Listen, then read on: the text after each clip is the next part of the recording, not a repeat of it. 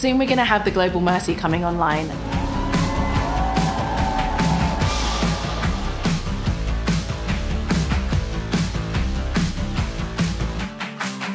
can't help but be moved by the things that you see here. That's life-changing and it's life-giving.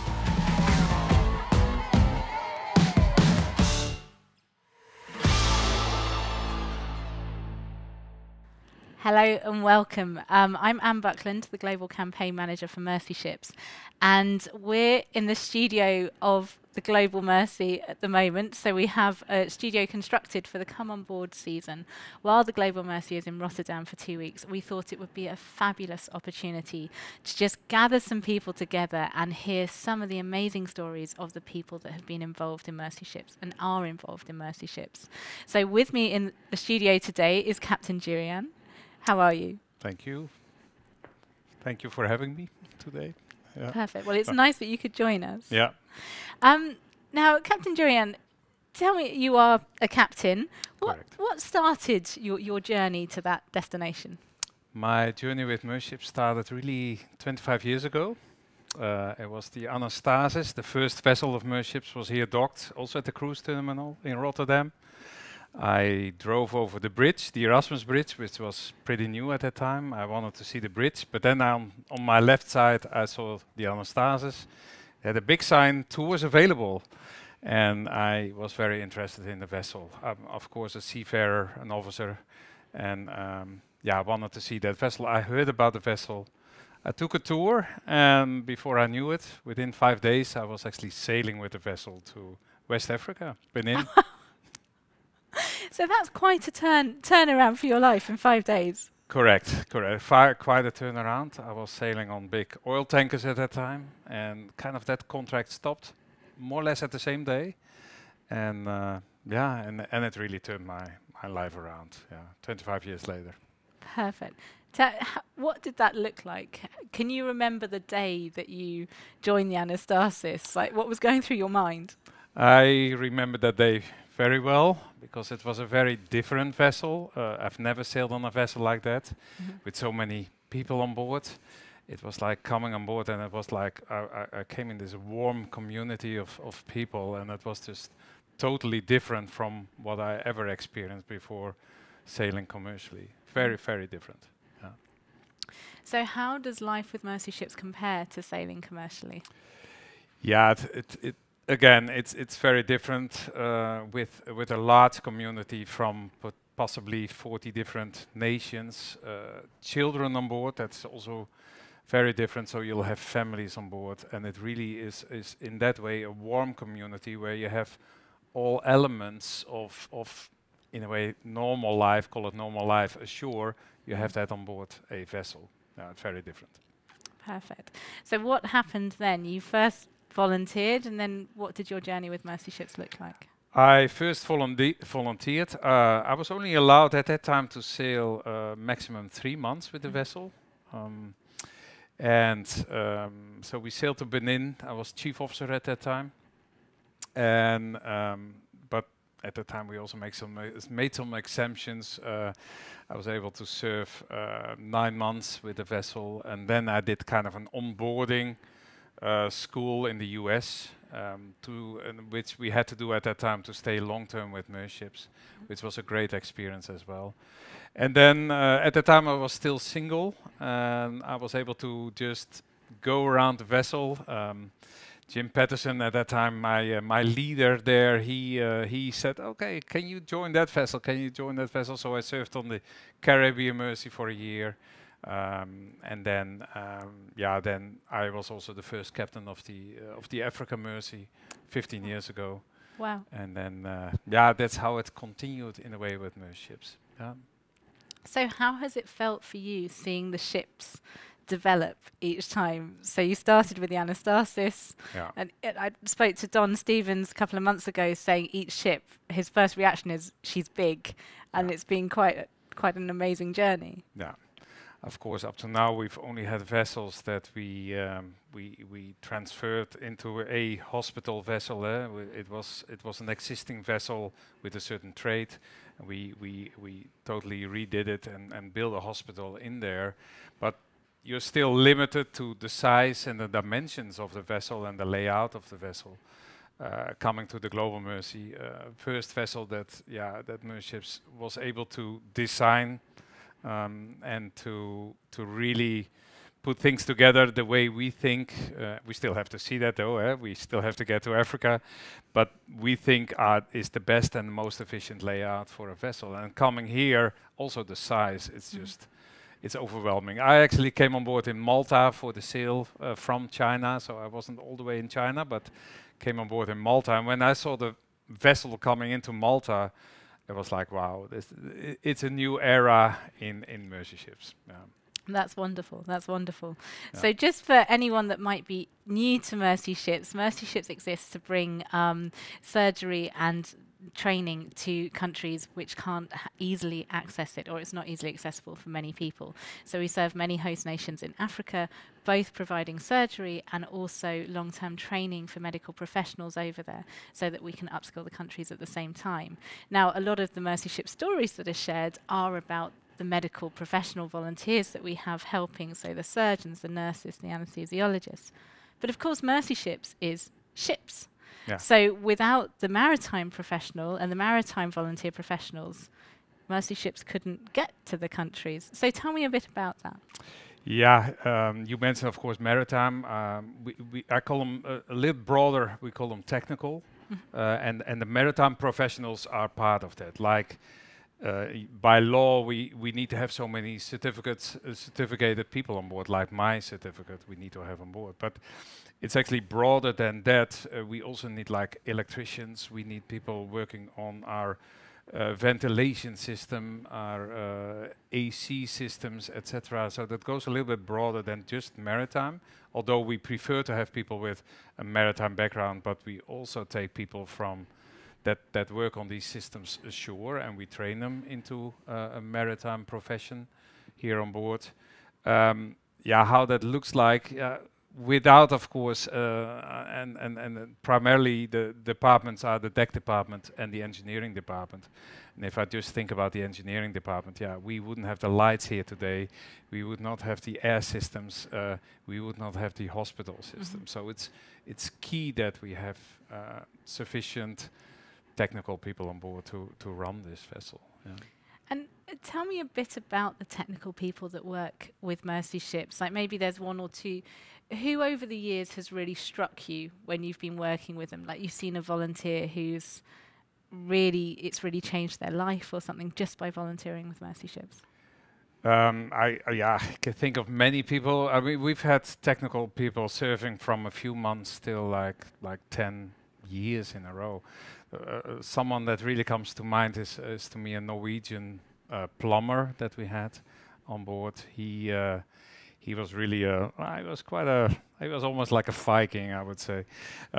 Pretty rough coming on board, and he served as a plumber. Very important, of course, on board as well, to keep our water systems running, our vacuum systems, our sewage systems. And I've just seen him change from this Viking to, although he still has a beard, etc. He still looks like a Viking, but just seeing him change and being part of this community, being really a steady figure on board, not just in his job, because that's important, but also part of this community, and really helping out in all directions that he can. You know, if there's suddenly like something else pops up that is outside of his work, then he will just raise his hand and he'll be there, always willing to help, and always smiling as well. And that's what you see a lot on board as well. Perfect. So actually that leads me very nicely on to my next question. What kind of common things do you hear from volunteer technical professionals when they take time with Mercy Ships? Well, the most common thing is, and I kind of mentioned that already, that it's so different of where they come from. If we talk about the mariners, they would say, okay, I've sailed commercially, and I come from my watch, from my duty, and there's really no one around to sit and talk with, you know. And here they come on board and they say it's so different. People are just so nice, they're so friendly, they're so open to one another, and there's always a group that you can cling on to and be with, and yeah, just the community life itself. I think that makes the big difference. And then of course what this vessel is about, the help that we bring, the hope and the healing that we bring, to have that combination of your profession and the mission that Mercy Ships is all about, to have that combination together, that's really, I think, what makes the difference for, I think, every technical person coming on board. Can you remember for you, I mean, that sense of impact, I think, resonates with everyone who takes part in Mercy Ships. And it's what people are looking for. They want to do something that is going to better the world around them. Can you remember for you, so you saw the Anastasis, you went on a tour, 5 days later you volunteered for Benin, and you were on your way to Benin. What was the moment, though, that when you realised that you were doing something impactful? Well, we were sailing from Rotterdam to Benin. We had a short stop in the Canary Islands. Then we came to Benin, and then you realize that it's a special vessel. But of course, when you see the first patients coming on board, you see. At that time, we were actually still able to also participate. Well, I wouldn't say participate, but we were able to observe surgeries, etc. And when I, for the first time, observed a surgery on board and saw what it meant to someone who's, for example, blind in both eyes, and we were able to do, I wouldn't say simple, but it was a 50-minute cataract surgery on that person. And that person, the next day I saw that person smiling because that person was able to see. And to be part of that, because in that way we're all part of it. I mentioned the lights, but if we don't have deck officers or whatsoever, we don't have people on deck to sail the vessel to Africa, then we don't get there. So it's all, we're all part. If you're working in the dining room, if you work in medical, whatsoever, we're just one community that works together and that lives together for the same purpose. And seeing that, how it changes people's life in Africa, and yeah, that's undescribable. Right.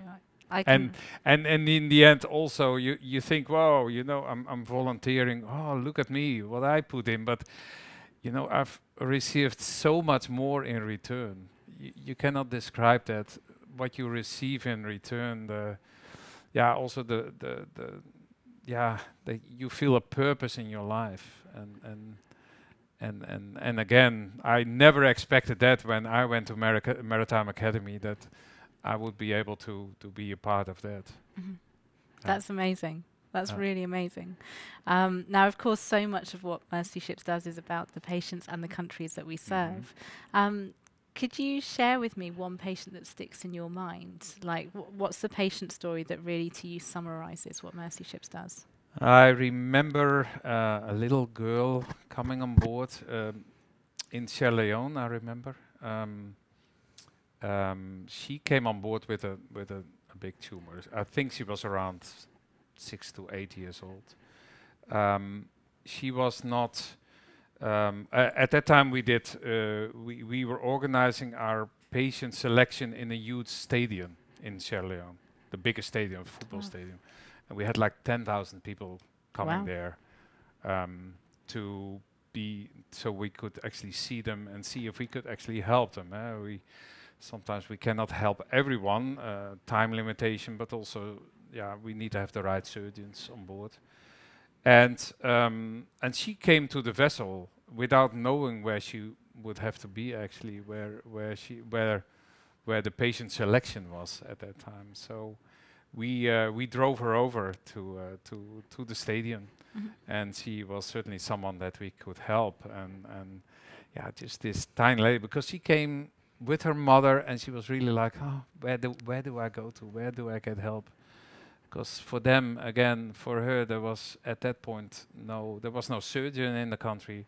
There was no money available if the surgeon was there to actually get the surgery. And I followed her a little bit, her story, and in a way she was selected. She came on board for a surgery. She had an appointment, and to see her, yeah, coming out of that surgery, that was for me very special because, well, I was everybody was just at the stadium at that time, and I was one of the only ones on board, watching over the vessel and just, yeah, really experiencing that one girl coming and also how she came out of it. I mean, the tumor was gone. She looked really like a normal child again. Yeah. Wow. Yeah. Wow, that's brilliant. And I think part of this season, actually, with the Global Mercy experience that we've got on at the moment, is being reminded of the impact that just one surgery has on people and the ripple effects that it has through their community, etc. It's Definitely further than we ever really think about. Yeah. You've spoken a lot about the technical roles on board. How does someone volunteer for something like that? Is it a case that you have to sign up for a long period of time, or how does it work? Yeah, we have what I would say is like a preferred time that you come on board. Our vessels are a bit more complex maybe than a standard commercial vessel. And in that way, if somebody signs up for a week, it is really a challenge to even understand what Merships is about, to understand the vessel. So we are often at least asking for a minimum of a month or so to come on board. Certainly if it's your first time. It's different if you've been on board already and you can really step easily into a job. And in that way we arrange from a month and we say, well, just come on board and see, also check us out, see how we're doing.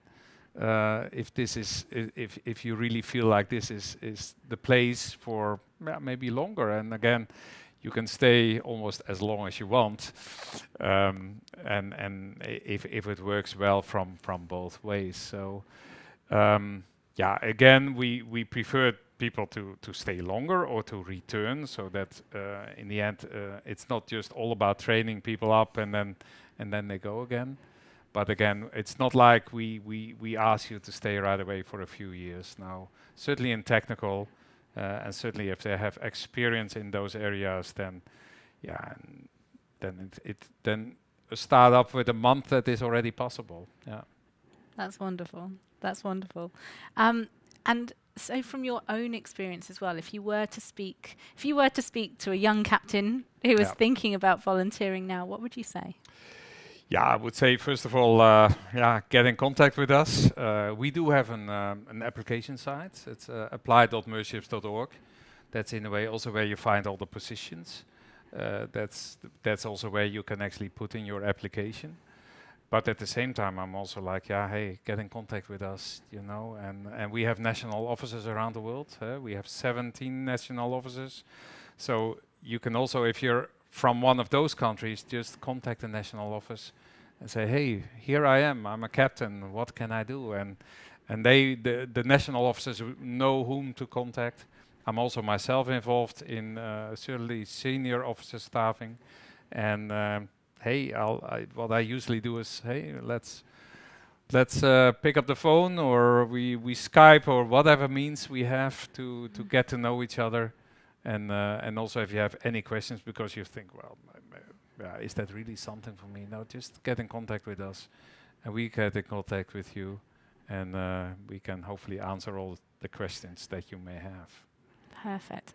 What I'm learning certainly about Mercy Ships is there are far more roles than seem to be the obvious roles that Mercy Ships are looking for as well. So that it's always worth someone contacting, isn't it? Yeah, we tend to say we have a position for everyone in a way. So don't hesitate. Even if you go to the application site and you don't see directly that maybe your position is not there, just get in contact with us. And we will see, we will discuss and say, hey, is that maybe a possibility? Or maybe, is there some training that we can do ahead of time that you can actually come with some training on board? We actually also do that. You mentioned, of course, the training, medical training that we do. We call that medical capacity building. But also in the technical departments, we have the possibility to train people to go to certain positions. And an example is that we have now a chief officer on board who came in as a deckhand without any experience whatsoever. We have our training program on board, and we will get him to what we call a rating position. And then he was able, through MERShips, also to go to an officer training. He went through all the steps, and he would be just about ready to take over as captain. So Wow. that's also possible within MERShips. Definitely possibilities for training. Perfect. So there's a whole heap of career progression that can happen as Definitely. No, it's not like it stops there. And we have, for example, contacts with schools, also with maritime academies. We work through a maritime academy in the UK, for example, that we know very well in the north of the UK, and we send people there. We actually have now two men from Africa there studying to become a deck officer. Oh wow. So there are definitely possibilities. Yeah. Perfect. Well, thank you so much. That certainly opened my eyes to some of the possibilities in the technical sector. So thank you so much for your time. You're welcome. And I hope that, again, that we will have many people just wanting to check us out and come on board and join us. Perfect. Thank you. Thank you.